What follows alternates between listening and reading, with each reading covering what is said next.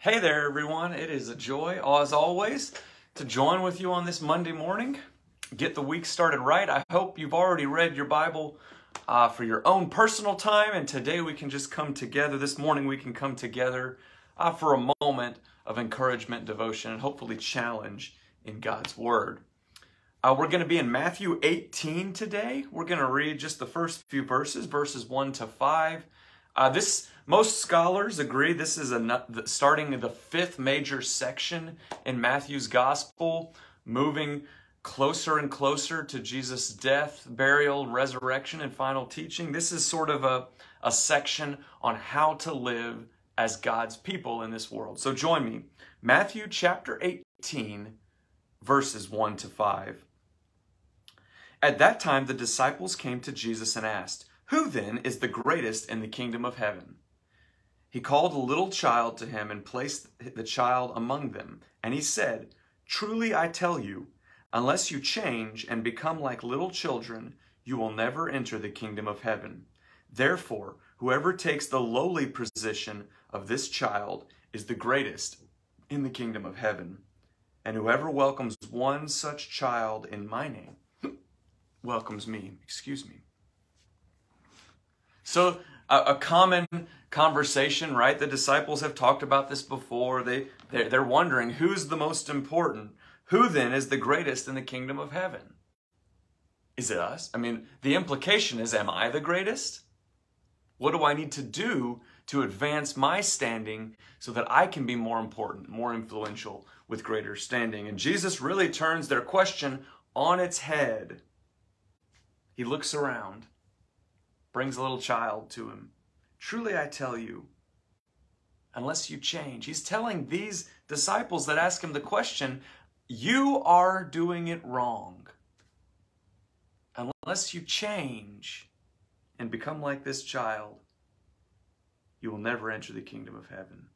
Whoever takes the lowly position. Now, before I get there, Jesus he's moved it away from who's the most important to even entering the kingdom of heaven. He says, if you don't change, you won't even get in.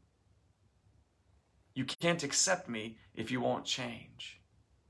But if you want to be the greatest, whoever takes the lowly position like this child. Some of your Bibles probably say the humble position. The point we have to see here, this is not just accepting Christ with no questions. This is not a naive kind of faith or kind of walk. This is a humble, lowly position, saying, I'm not the most important. It's not about me. I submit to Christ's authority. I submit to service to others. I will take the lower spot. I will take the lesser seat. As Jesus' example will show us, I will wash the feet of others. I will take the low position so that others might have the highest. Reminds me of what John the Baptist said about when he saw Jesus. He said, I must decrease and he must increase. The point is, it's not about me. If you're focused on your position, your greatness, and your authority, you won't be the person God wants you to be. Take the lower position. Take the humble spot.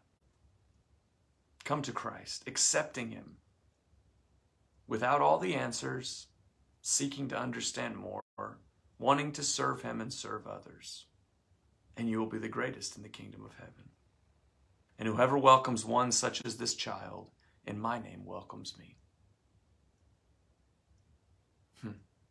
What an answer to the standard of our world and most of our churches, really.